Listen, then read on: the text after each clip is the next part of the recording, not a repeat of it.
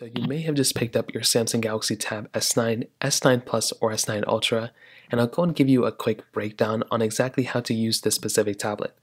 Now, I think this is a great tablet for the most part. It's a really good one, and I'm very happy that you picked it up because this thing will pretty much last for a very long period of time. Now, on the outside, your S9 tablet can come out in a few different sizes. I have the S9 Plus here, but I also have the S9 and the S9 Ultra, and they are all very good tablets. On the front, they are very beautiful AMOLED displays this year, which is really cool. And on the front, you also have your front camera, which is right here. It's kind of designed to be held this way, so kind of like, the long way. But if you have it, you can also use it the other way too if you really want to. Now, at the very top of the tablet, we have a few things. So on the very top, we have our power button. So if we take a close look, we have our power button and our volume buttons right here. We also have our basically, volume buttons right here. It's a flat-sided tablet, and at the very end side of here, you basically have your SD card area. So what you could do is if you really want to, you can already put in a micro SD card slot or put in a micro SD card inside of the card slot right here. So you can grab your SIM card eject tool just like this, and what you can always do is you can just place it right into this tiny hole right there. So go and grab this, you can just place it right into this hole right here, click it into place, and watch what happens. You should be able to go ahead and just pry this thing out as you normally would, just like so, and you can place your micro SD card slot right into this specific card. So now, whenever you're done and you place it in, you can just slide it back into place, and you now have expanded storage very easily, and it's a much cheaper alternative than actually paying for more storage on your tablet. Now on the very back of our tab, if we go and switch it over, you should be able to see the back of your specific Galaxy Tab.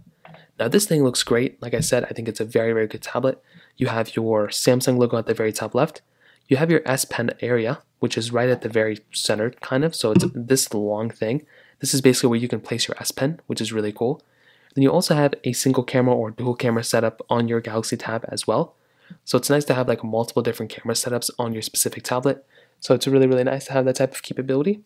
And that kind of is it on the outside. Again, you have your USB-C charger at the bottom, so you can charge your tablet right there as well. But other than that, that kind of covers it up on the outside. There's not a whole lot else to kind of hit on here. Now, turning your tablet on is very basic. You have two different options. You can either double tap your display as soon as you actually have it powered on, or what you could do is you can click on the power button that's in the top right corner or top left corner. It's kind of up to you. Now, that is our standard screen. So with any device out there, you basically have this type of layout that kind of looks like this. So you'll have your screen, your lock screen here. You'll have your time usually in the center. You'll have different apps, apps so you can kind of access from the bottom left and bottom right. You have your time and your dates and all this other stuff here, and some notifications that come up here sometimes. But for the most part, you can just swipe up and you can come back to your home screen.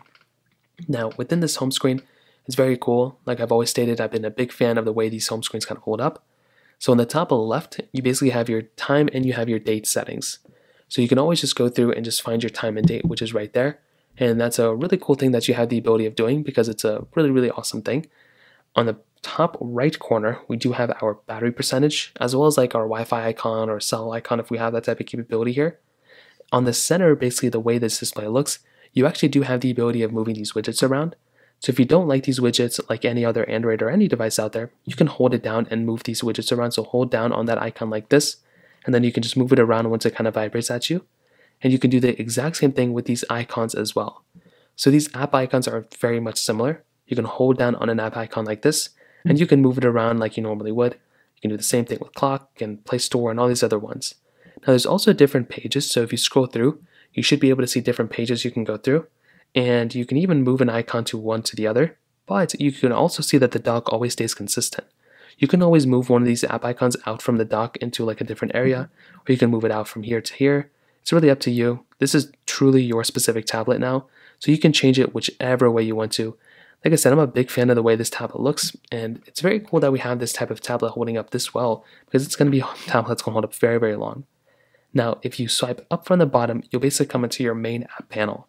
These are all the applications that you basically have on your device. So what you can do is you can search for an application up here. You can see all your apps down here as well. You can also swipe to the side and see all the other apps that you have inside of your device as well. So there's lots and lots of cool options and lots of things here that you can basically just maneuver around and kind of edit. Now, what you can also do is at the very bottom right, we basically have our, our gesture bar or our, home icons. So what we can do is if you want to go back home, the centered hole, basically this is your basically the circle thing that's right here in the center, and that is how you can go back home. So you want to go and tap there, and that will basically take you back home into your home screen. So if you're inside of any application like, Messages by Google, you can tap on that specific circle and it'll take you back home. Same thing with folders, same thing with any specific application here. It'll take you back home. Now, let's say we are inside of, let's say we're inside of our settings application. So we can hop inside of settings, for an example like this. And then let's say we are in mobile and routines, and then we click on sleep or something, right? Well, if we want to go back to the previous panel, you can click on this back button up here, or you can click on this back button down here. So tapping on back, it'll take you to the page basically back before. It's a really cool back button to have, and I'm glad that we have it system-wide on our Android phone. Now, if you have all these applications open, you might be trying to figure out, well, if I want to clear out some applications in the background, how do you do that? Well, you can do that by actually tapping on these three lines right here. So what this will do is it'll open up your recents panel.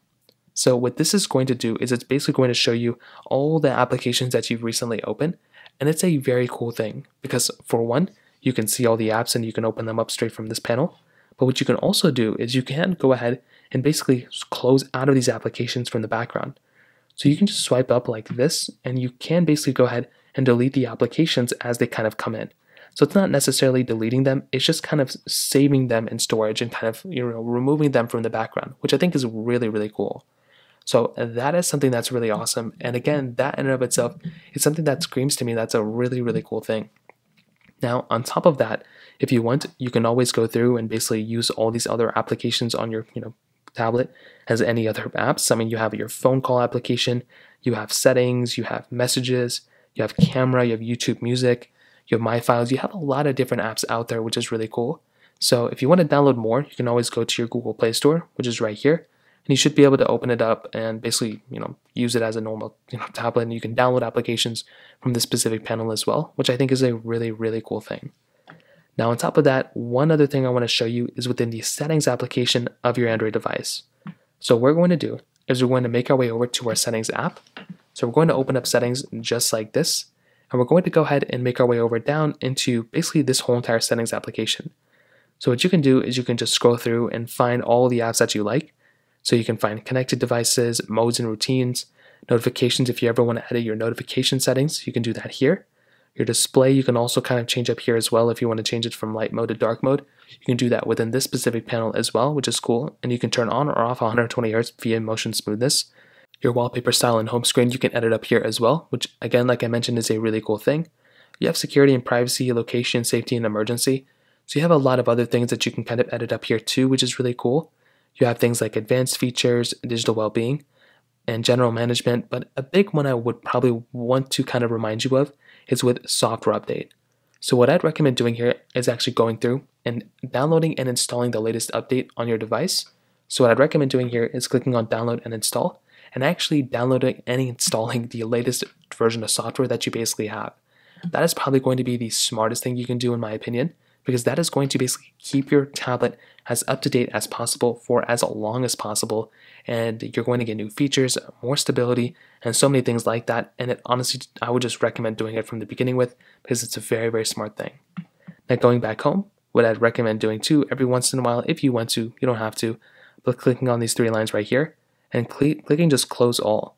Closing out all those applications will free up all your memory in the background, not all of it, but you can save some, and it's another cool thing I'd probably recommend doing as well, in my opinion. So for the most part, that's basically a high-level view of actually using your specific Galaxy Tab S9. It's a very, very basic process. If you have any other thoughts or questions, let me know in the comment section below. Hit the like button, that would mean so much, but definitely hit that subscribe button. More importantly than everything else, I love every single one of you guys. Hopefully I'll catch you guys in the next video. Peace out till then.